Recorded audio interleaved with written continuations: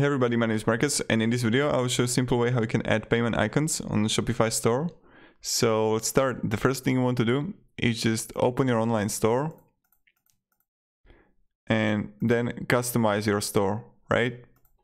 What you want to do is simply click on footer and then you're gonna see show payment icons.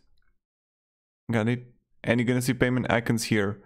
But what you want to do is how you can enable the payment icons. You want to go to your online store and go to settings and go to payments. And right here, you want to choose third-party providers and Stripe and others, and then you will always see them. So whoever you're gonna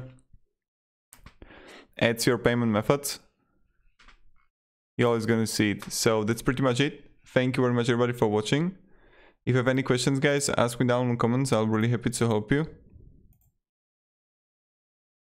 And then you get third-party providers and alternative payment methods. And you can choose these, right? Or ePay payment solutions.